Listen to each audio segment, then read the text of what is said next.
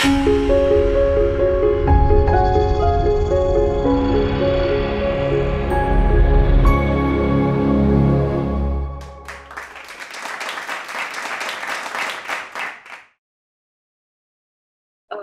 you, Aneesh, for giving us your time Okay. today and uh, agreeing to give this talk to share your research findings on the Ahom history of Assam and uh, the Hindu warrior Lachit, which is the main subject of our discussion today. So, without taking much time, Anish, please tell us more about your work on Lachit. We would like to hear more on that, and also your field research in Assam. What what initially motivated you to take up the subject and the challenges that you have come across in the process, especially considering the fact that there is a certain section of Jatiyatavadis or so-called regionalists in Assam, because I'm myself from Assam, so I know how it works. And these people who harbor a certain kind of blind, irrational hatred towards people who are not from Assam, and your work on Barphukan and the history of the Ahom Empire is quite well researched. So, how have you overcome these challenges? We would love to hear more on these aspects from you. Over to you. So invitation.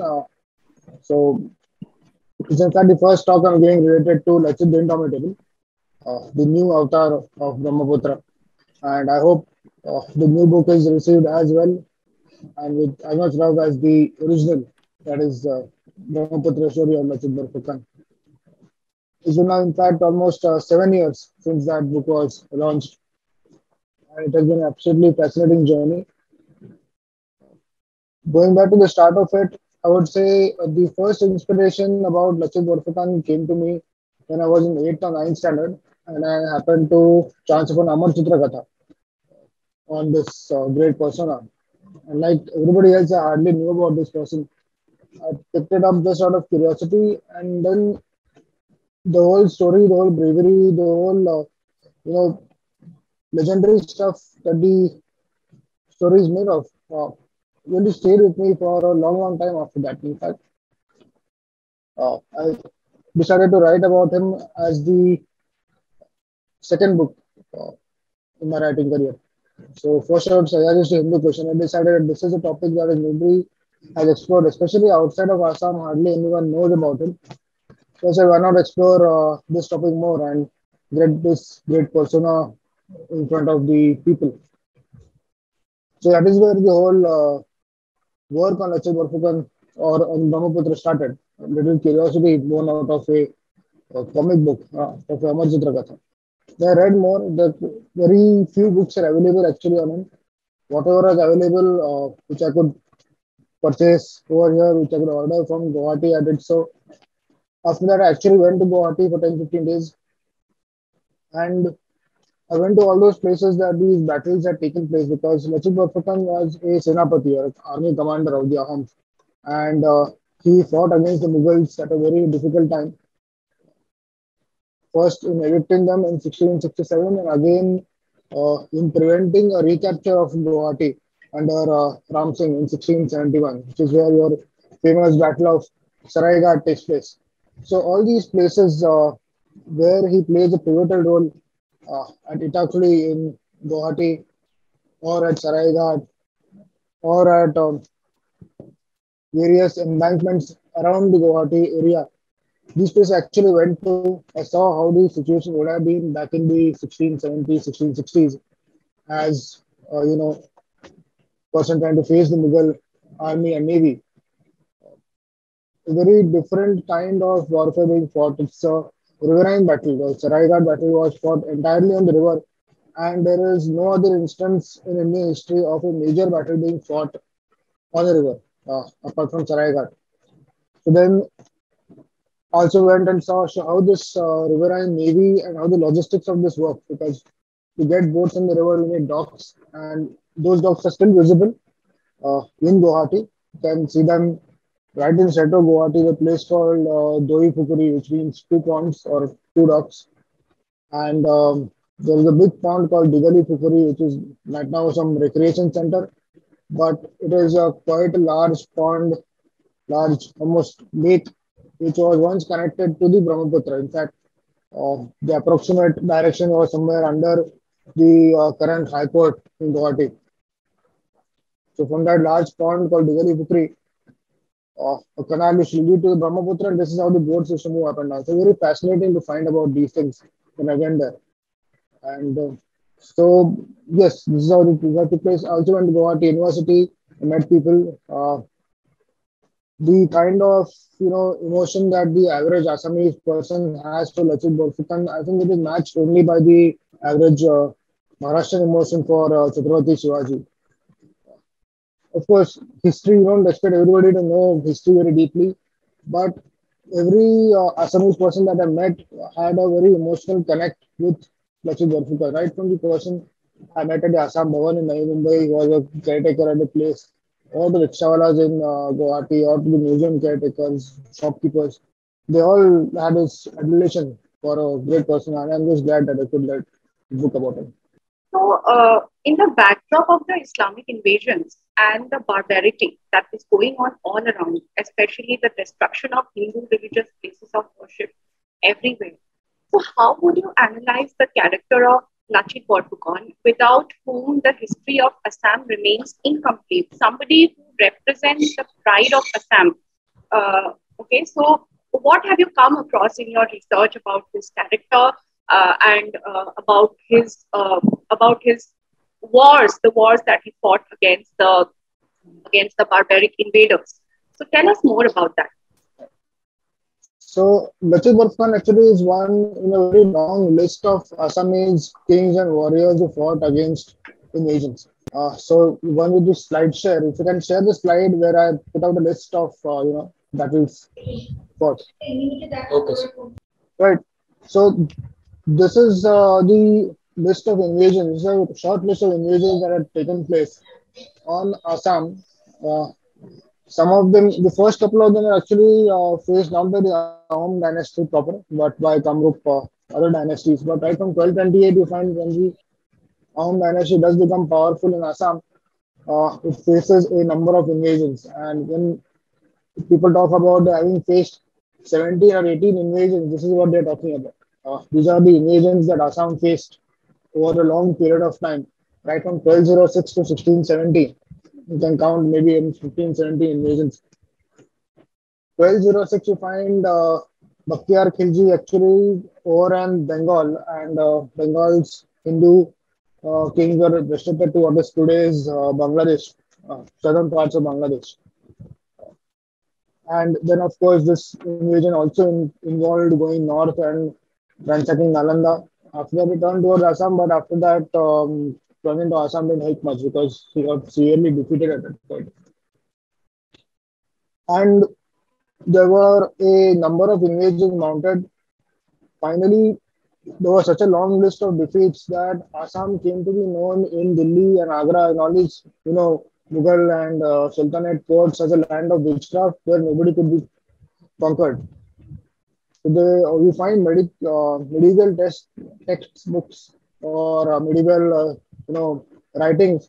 They describe Assam as a land of sorcery and witchcraft because you cannot manage to breach it. They also describe Assam as a kind of, letter in Arabic letter Aleph, where it is separate from the rest of the alphabet. Aleph is just one separate alphabet.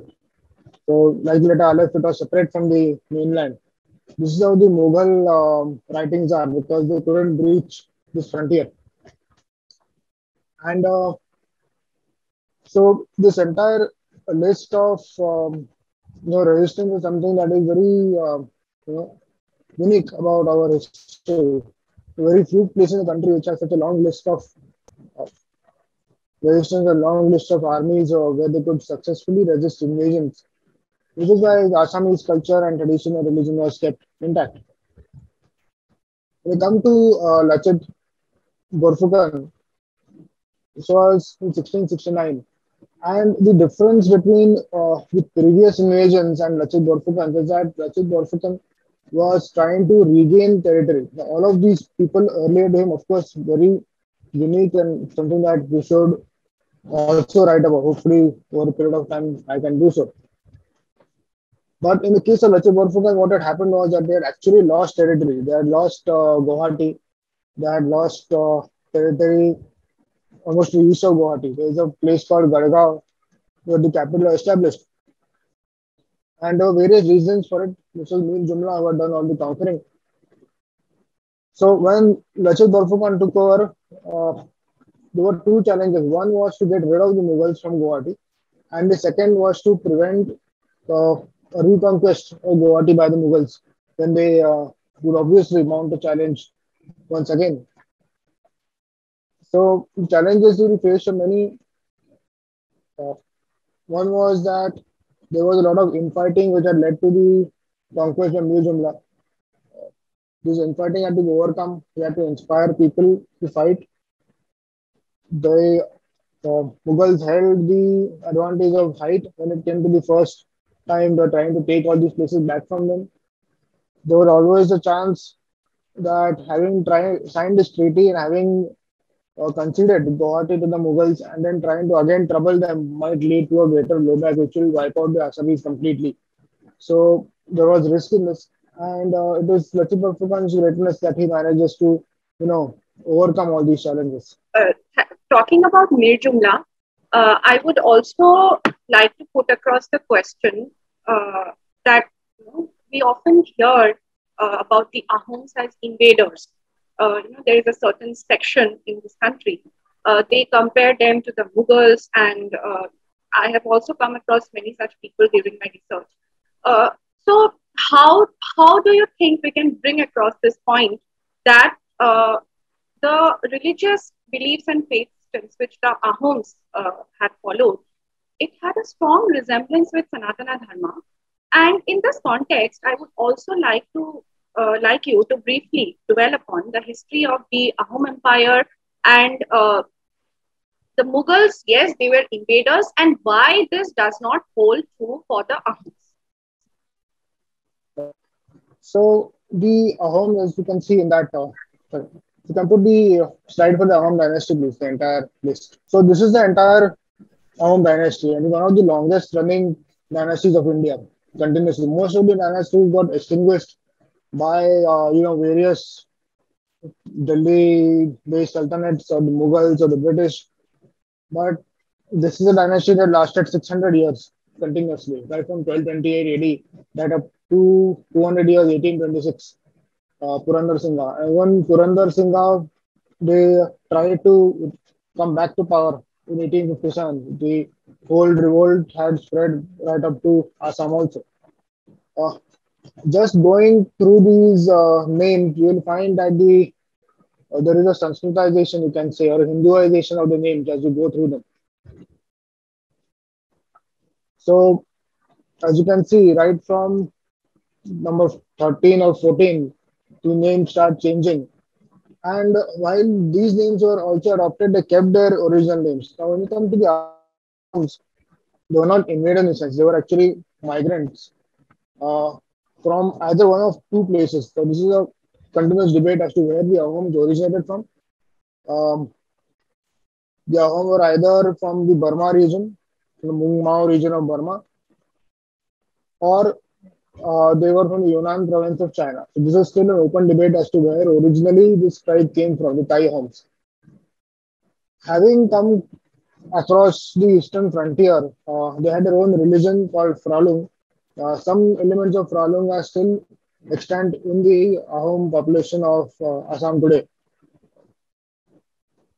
For example, they bury their dead. There are some Ahoms who still continue to bury their dead in Moidams and some other facets. But then there's a lot of other Hindu, you know, facets and Hindu activities that they have taken up. What the Ahoms did was that once they had become rulers of Assam, they did not try to impose their culture on the population. So rather than trying to change the land which they had now come to rule, the land changed them. They in fact contributed more to the population. In fact, they became one with the population. The kind of thing that the Mughals could never manage. The Mughals stayed aloof and foreign for 600 years or whatever 300 years that they existed. Right till the time of Aurangzeb, also you'll find that they had a very strong component of foreign-born uh, Muslims. And by foreign-born, I mean people from Uzbekistan and Turkmenistan and Iran and all these places. Also, Arabs were there with them, and large percentage, 50-60% of them were constituted of this. So you can imagine that a Babar who comes in 1526 uh, obviously carries a large number of these nobles with him, who are Uzbeks and Tajiks and people from outside this periphery of the Indian subcontinent. But 5-6 generations later, also we find that the foreign component of the Mughal court is still very strong. There was constant conflict between one the Shia and Sunni components in the Mughal court, Iran and Turan, and there was a constant conflict between the Indian Muslim component and the foreign Muslim component at the Mughal court. Uh, right up to the end of the reign, they never considered the converts from Hinduism to Islam as equals.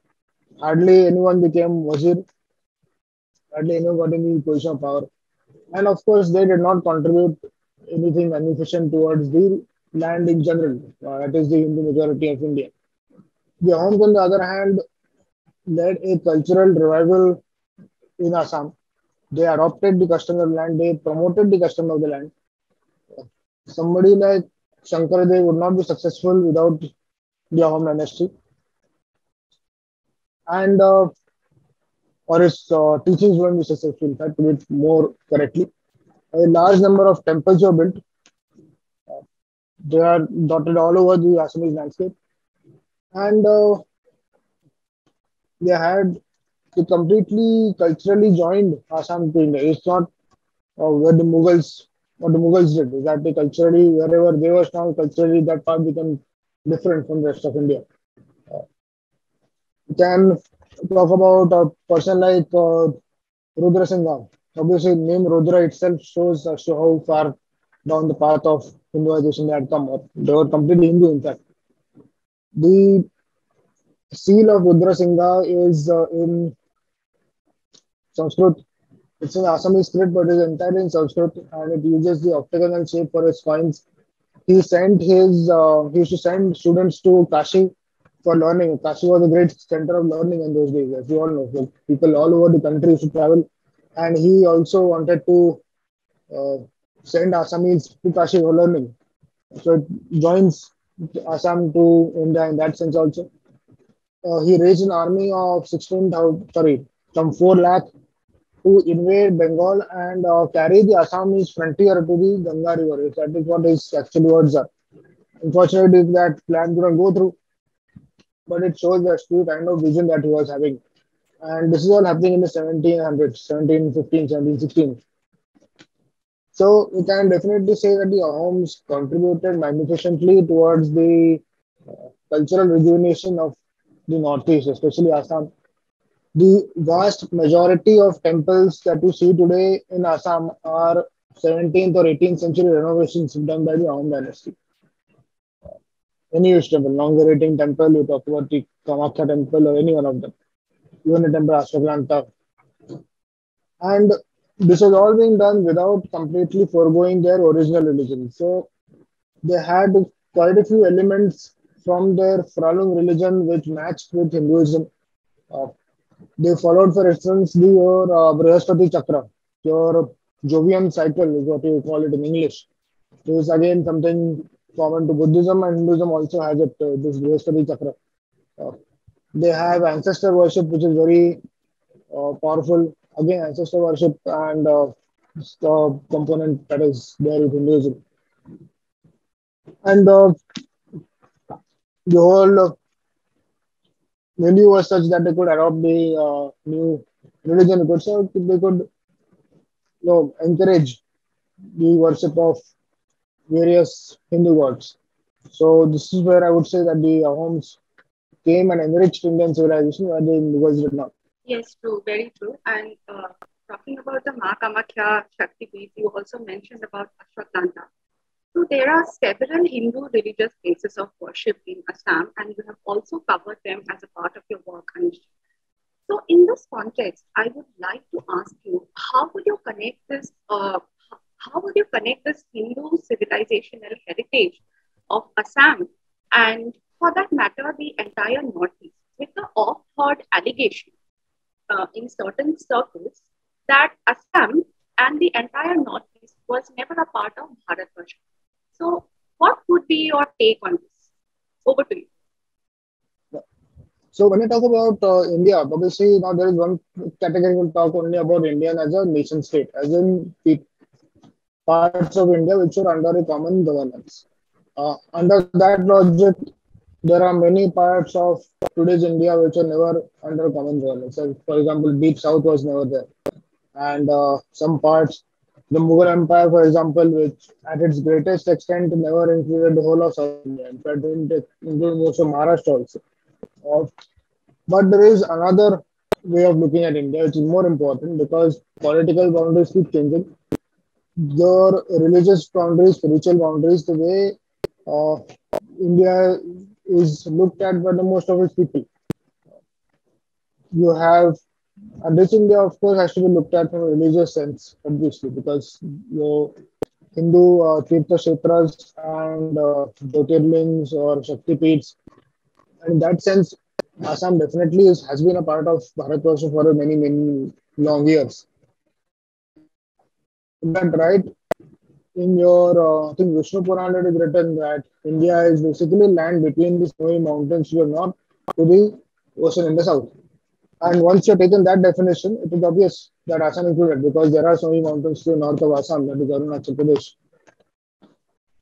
You find references to Assam in Itihasa right from Ramayana and Mahabharata.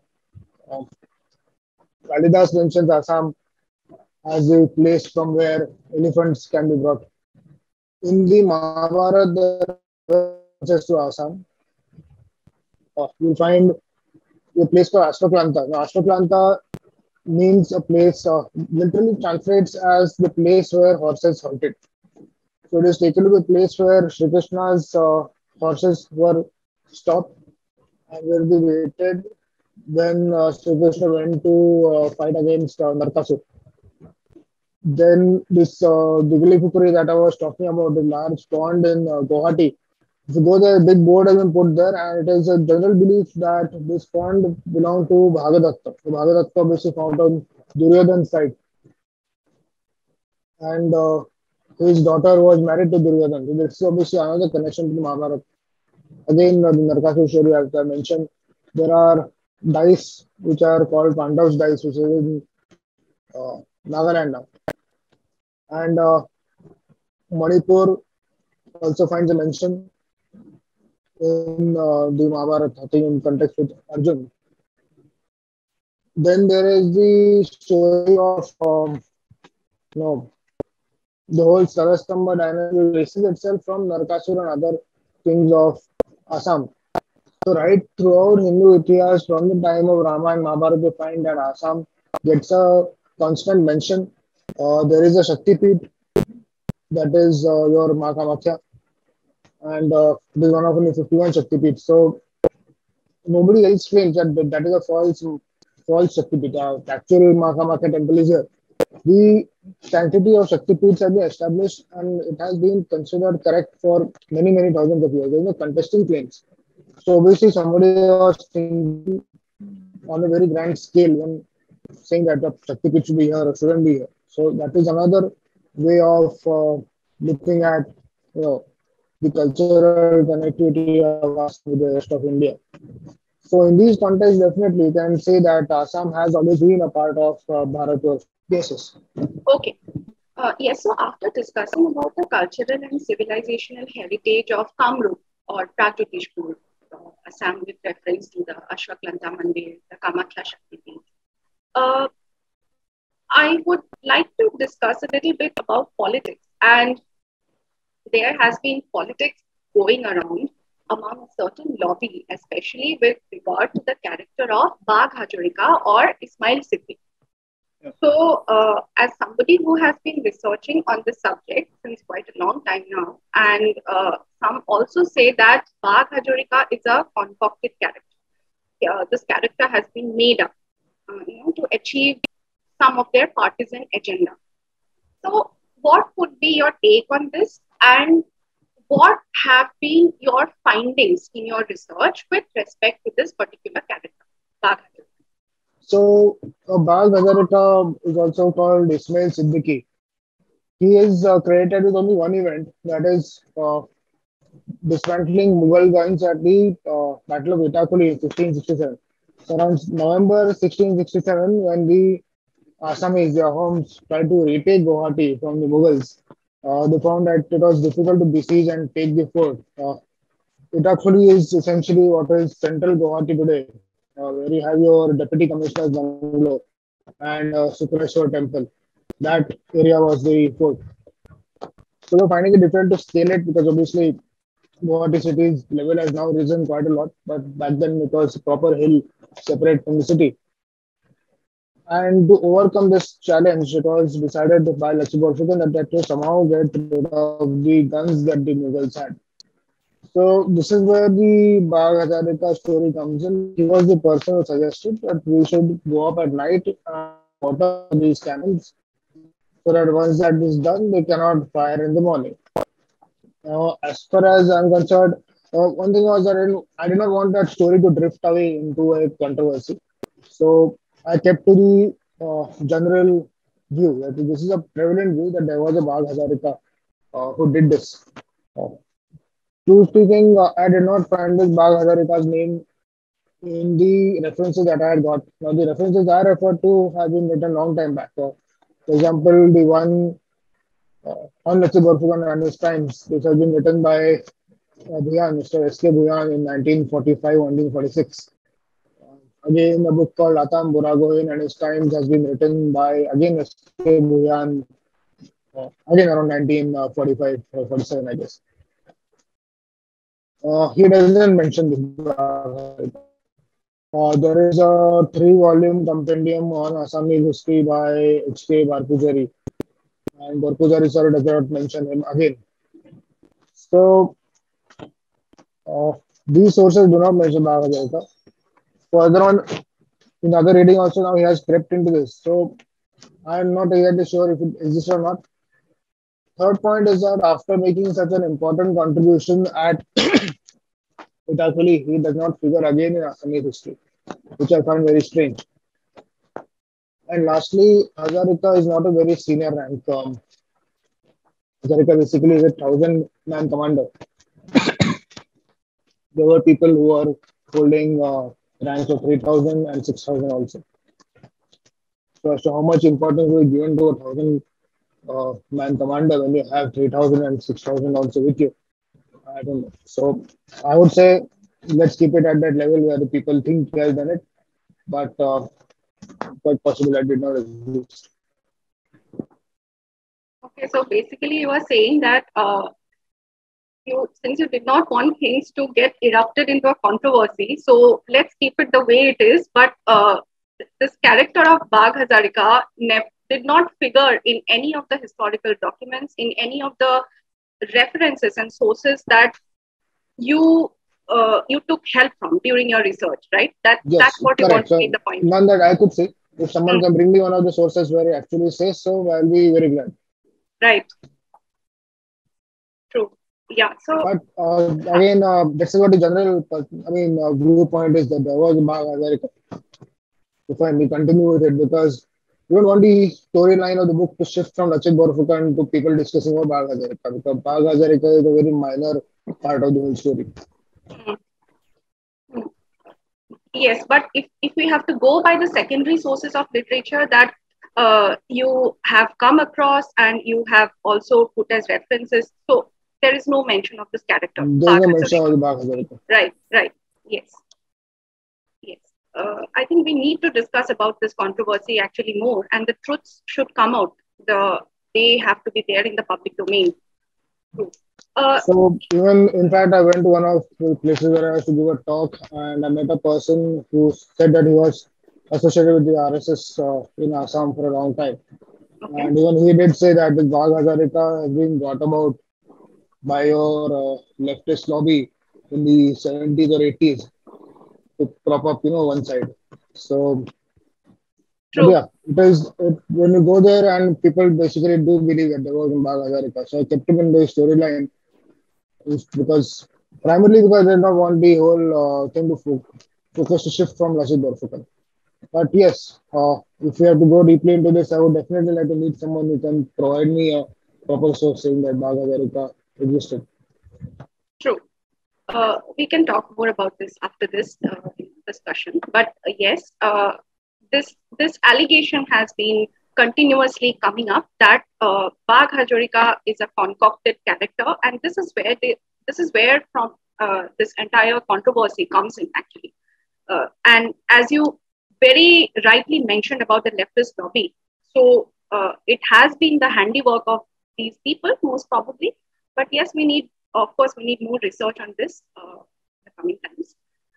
So we can discuss a little bit about the Battle of Horaighat and the Battle of Jakhuri, because these are both these battles are very important historical landmarks in the Assamese culture and civilization in the Ahom history.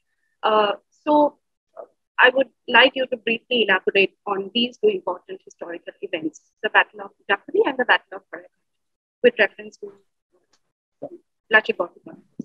Right. So, Battle of Utakuli happens first. I take it first. Battle of Utakuli happens in 1667. And the importance of this is that Utakuli fort is guarding Guwahati. It is under Mughal hands. And if they cannot take Utakuli, then they cannot take Guwahati. And if they cannot take Guwahati, then the whole plan of awaiting the Mughals has failed. So, this was his first test. In fact, after becoming Borfukan or the army commander, he was a initial before that, he was the head of the bodyguard of the king. Then he became Barphukan, that is the commander of the army. And his first challenge was to evict the Mughals or Mughal Faujdar from Guwahati and regain that territory back for the Ahoms. Uh, so the challenge lay in surprising the Mughals and not letting them know that an attack is going to happen, because if they knew that the attack is happening, then they would be prepared and that would be the end of it. So the Ahoms managed the element of surprise. They kept sending, so they were actually supposed to send a large amount of money and elephants to the Mughals as tribute, some 20 elephants to 30 elephants. So what they did was they kept off the side of the promise by slowly sending these uh, gold and silver elephants. If they were supposed to send say, five in the month, they would send one or two and then claim that Baki team pakadne time lag raha hai, that kind of thing. It's raining and it's rushy, so we cannot send five this time, send two. So that would keep the Mughals off guard, plus give the arms time to prepare. And then the siege of Guwahati takes place, where they retake that Guwahati from the Mughals, which is where it is actually an overnight operation. They tried winning it for 1 month or 2 months, then finally he sends soldiers into the forts and he disables the cannons. So next morning the fort cannot fight, and that is how Guwahati is retaken by the Ahoms from the Mughals. After 1667, now the challenge is that Aurangzeb is now going to send a much bigger army to retake all this, obviously, because uh, he has seen that long list of invasions. Aurangzeb had become successful in taking some part of Assam after 13 or 14 invasions. So obviously, from his point of view, it is a big achievement. And to lose it within 4 years, obviously, is not something he's going to be happy about. The Assamese or the Homs also know that a large army is going to head this way. And if they cannot defend Guwahati against an invasion, there is no point in this victory. So between 1667 and 1671, there's an effort to build embankments, to build fortifications around Guwahati, because understand Guwahati is lying at the narrowest point on Brahmaputra. It is still very wide, it's still a mile wide, but as far as the Brahmaputra is concerned, it is still the narrowest point. There are points of the Brahmaputra where the river is 4 miles wide. And Lachit Borphukan says that this is the narrowest point where we can trap their boats and fight them. Then there is a large series of battles which takes place from about 1669 when Ram Singh arrives with Aurangzeb's army, and they keep fighting here. There all kinds of small battles take place, continuous warfare about 2 years. And Then we come to Battle of Saraighat. The Saraighat battle happens in 1671 March. So there are actually a few things which are very unique about this battle. One is that it was entirely in the river. Secondly, Lachit Barphukan was very ill at this point of time. He was fallen ill with fever, and somebody else leading the battle for the first half. In March 1671, what Ramsingh realizes that he can break through the embankment of Guwahati. He decides that I think he's going to make a run for it because the whole warfare and trying to conquer the forts on land and then trying to build a chain of forts, Mughal forts on the land, so as to reach the capital of Gadgaon isn't working. So now they need to blast through the opening that they have on the river. We find that Lachit Barphukan is ill, so he cannot lead personally. And he brings large Mughal ships to the river. He augments his forces. So now it becomes a case of just trying to pass Guwahati and go on ahead, and the home need to exit this. So the entire battle takes place, I think, on 22nd or 23rd of March on the river Brahmaputra, where you have the Saraighat bridge today. It is essentially about small mobile Assamese boats against the large ships of the Mughals. Lachit Borfukan finds that the large ships of the Mughals are having the effect that Ram Singh desires, and the first half of the battle, the Assamese actually retreat. They are retreating away from the battle, going back towards Gadgaon. Somebody brings this news to Lachit Borfukan that the army is retreating, and he apparently gets very furious at this. He comes down from his sickbed and he then rallies his forces again to fight against the Mughals. So this is also one of the places where Lachit Borfukan has become a very popular person, a very revered person for the Assamese, for in general, where he gets up from his sickbed and then enters the battle. And of course, turns the tide and wins it. So uh, one is the personal bravery. Second is the uniqueness of the battle because on a moving river, this Brahmaputra is not just a water body, it's a moving water body. So you are actually moving at 2 or 3 miles an hour. And with that movement, you are going to fight a battle. The movement of the water creates forces, creates challenges that land-based army will not face.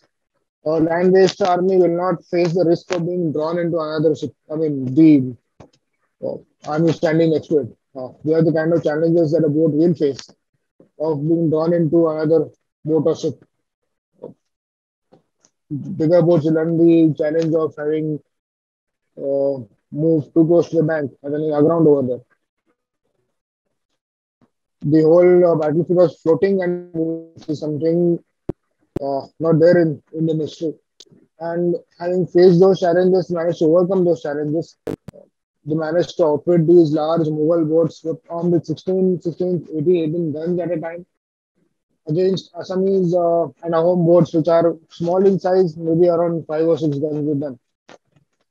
So it's also a battle of how small boats, but more in number, managed to overcome these Mughal boats about 2 or 3 times their size. So this is what really makes Saraigat unique.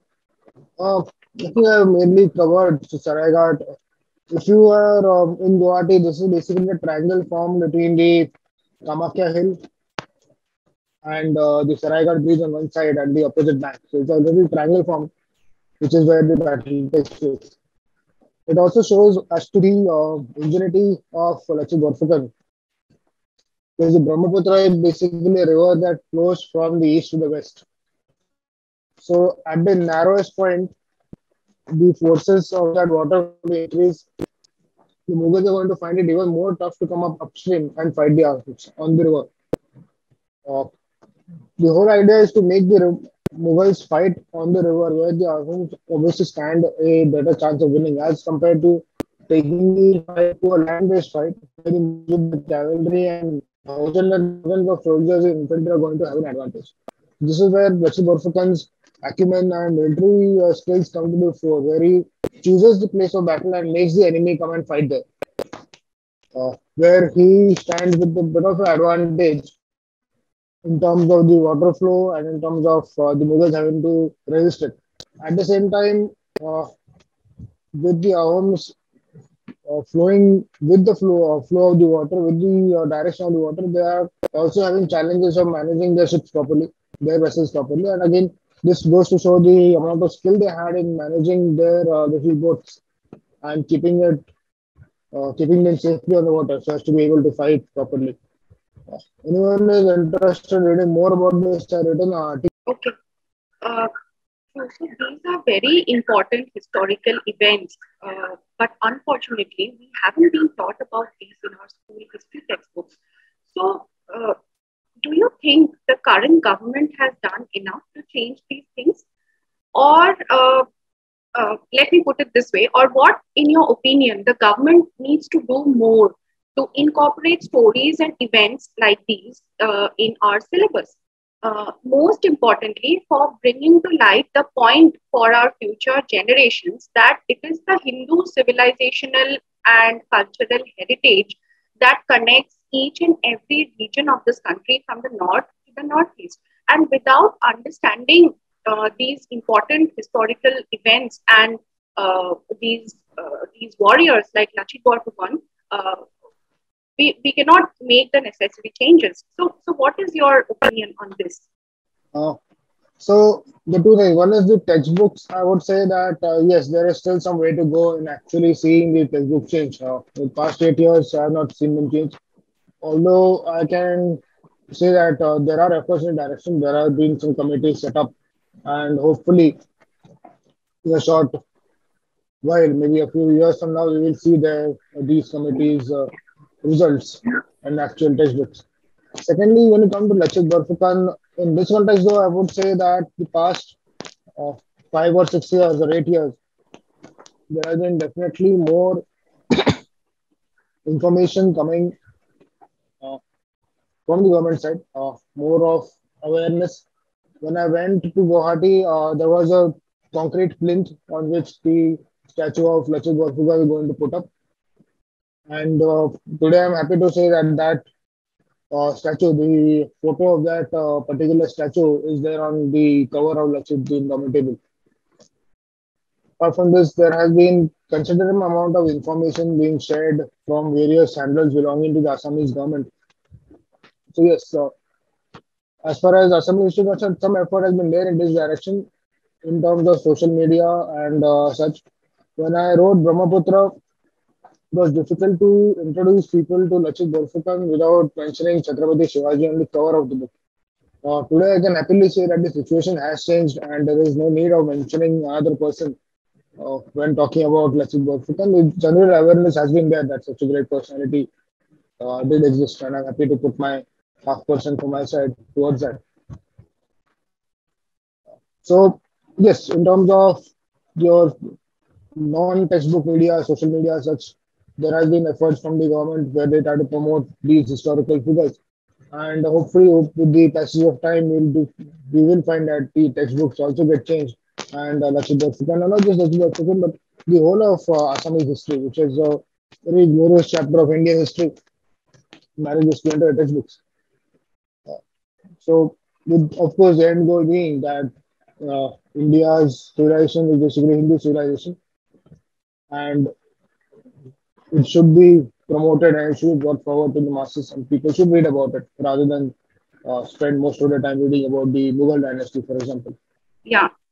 Okay. So thank you, Anishji, for enlightening us with all these important facts and the historical events, and also dwelling in detail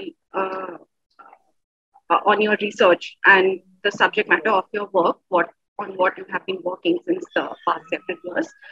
We can move to the audience now. If anyone has any Okay. questions, any points to raise. Yeah, hello, sir. It was a great event to hear you, and it was quite informative. So I have to ask that you mentioned about Northeast.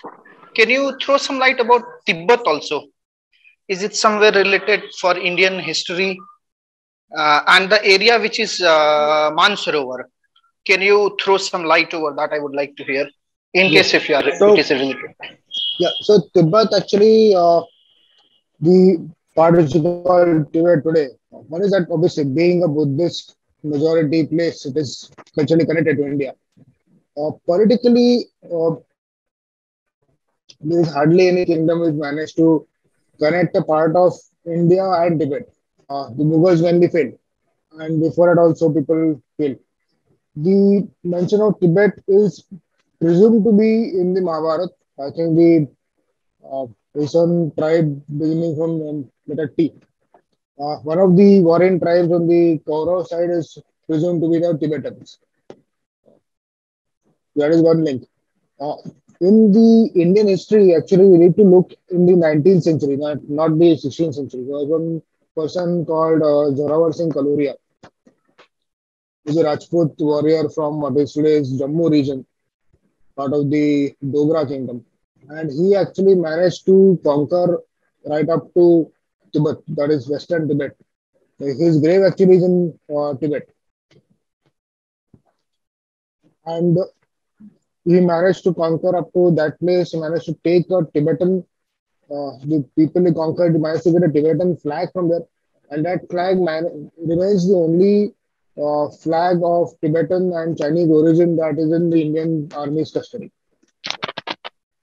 So, yes, that is where your link to Tibet does come across in a political sense, where Zorawar Singh managed to get almost up to Lhasa, but he got killed in one of those battles. So, but the Jammu Kashmir, that is undivided Jammu and Kashmir, right from the Nubra Valley to Aksai Chin to Western Tibet, this entire stretch has been brought under Jammu and Kashmir because of Zorawar Singh Kaloria.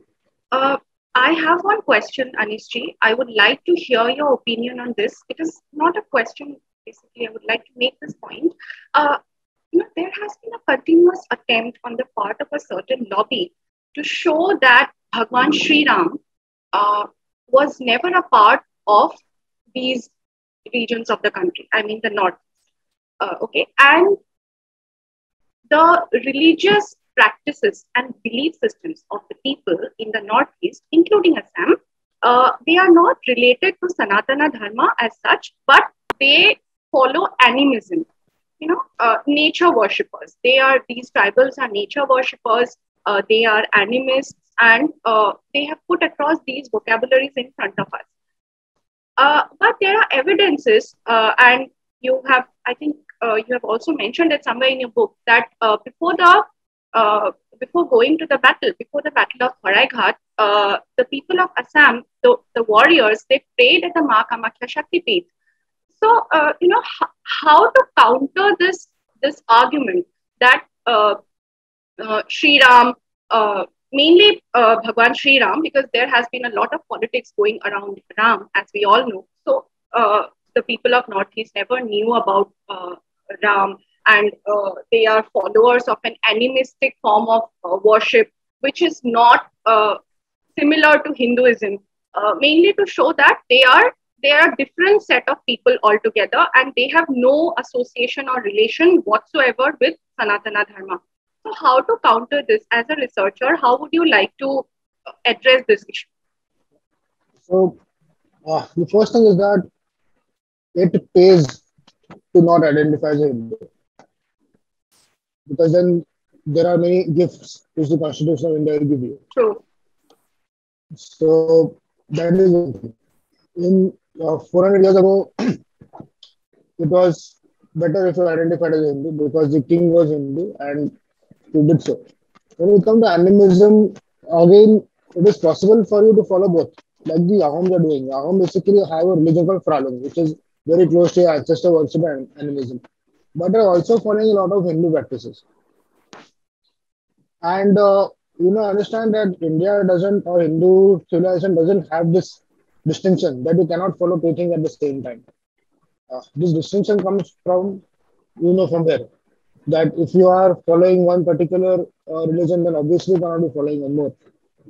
This distinction doesn't exist in civilization. You can be very well be following half the tenets of Buddhism also, and be a Hindu. You can follow tenets of animism and be a Hindu.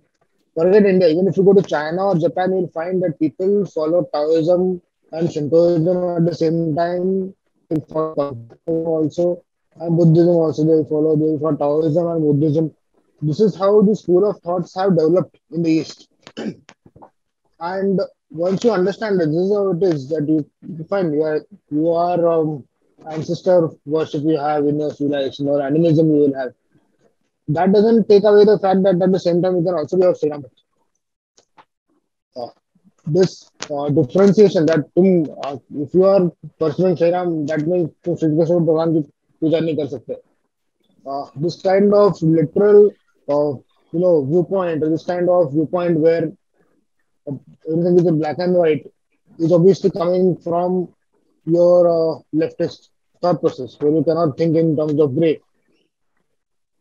So all these Assami, I mean, Northeast, yes, they do follow customs which are a bit different from the rest of the country. But again, between rest of the country also you'll find that there are customs. You take something like Jagannath Puri, Jagannath Yatra. That Jagannath idol is supposed to trace itself to a neem tree that is 8,000 years old. Now that memory has been kept alive. Nobody has said that the neem tree got chopped down or destroyed. It was worshipped as Jagannath by succeeding generations. So now today, if you want to call it a neem tree, call it a neem tree. Who cares? This confluence of thought processes, which is there in this civilization, will obviously mean that you can, yes, there are animist religions also, and there are people who will follow burying their dead, which is a home practice. And at the same time, they can very well be worshippers of, Sri Ram, Sri Krishna. If not for the Assamese, how did Shankaracharya, I mean, Shankardev become such a huge popular figure? And how did the Vaishnava movement become such a huge success in Assam if they were so attached to their religion only? So this is something you need to understand that first of all, even after being in contact with what you will say mainland India for past 1,000, 1,500 years, their practices have not disappeared. They continue to have their tribal practices. Other parts of the world where other religions have come, their tribal practices have disappeared completely. In the whole of Europe, you will find maybe three tribes which are still holding on to their original practices and recognizing those practices. As far as India is concerned, I don't think there is any tribe across the entire country which has lost its practices by coming in contact with Hinduism. So, yes, I will conclude by saying that the both things can coexist and it doesn't make them any less of a Hindu if they are following animism or ancestor worship, whatever. Because Hinduism is not a set of dogmas which need to be followed. Yes, Songita. Good evening. Yes, I would like to draw yes, your please. attention, or one question is there regarding Saraighat battle. Is there any Muslim warrior in Saraighat battle? Is there any Muslim warrior in Saraighat battle? Is there No. any Muslim warrior in the Battle of Saraighat? No, not seen Regarding a single one. Barphukan, I would like to attention you regarding Barphukan, where is controversy is going on. Number one. Number two, is there any Muslim office bearer in Ahom Raj Sabha? Yeah. So, as I mentioned in the question that I asked earlier, is that the sources that I have read, I have not come across this name of Bhagavatarika. I have read Mr. Okay. S.K. Buyan from 1940s. I read Pujari again from 1960s, I guess. And a couple of other sources. So, one Bengali author also wrote on Mughal Ignorance in the Vasam in the 1920s. These Yes. sources that I have read, they don't mention Bhagavatarika. All the, but when you go to Guwahati, it's a basic, very popular thing to say that Bhagavatarika fought for the Assamese at Kutakhuli. So, I would say that this is what the popular opinion is. I have not read about it. If somebody comes to me and says that this is the proof for Bhagavatarika existing, very good. I'll accept it. Okay. Thank you. Second question is there. Is there any Muslim Kotarika or Muslim office bearer, in Ahom Darbar? No, not mentioned. I mean, if he was also, he had absolutely no consequence, looks like. But I have not seen anyone of this Then nature. Then how the Bhagazika, name of the Bhagazika came in the light of Saraigat battle? Yeah. It is very good. So Bhagazarika's name actually doesn't come to Saraigat. Bhagazarika's name comes in 1667 at Battle of Itakuli, when he recaptures Guwahati. And his name doesn't come again. So either he died after that or it didn't exist, one of the two. And as I said, my sources, what I have, they don't mention his name. But because he's a very popular character to be mentioned in Assam, I included him in the book. But I am still looking for a proper source where he is specifically mentioned. I found one source which is basically some place called Motijheel Avenue, and there's a family member of these people which I don't know how much to trust because he's just a family member. But apart from that, I have not come across this name in history textbooks.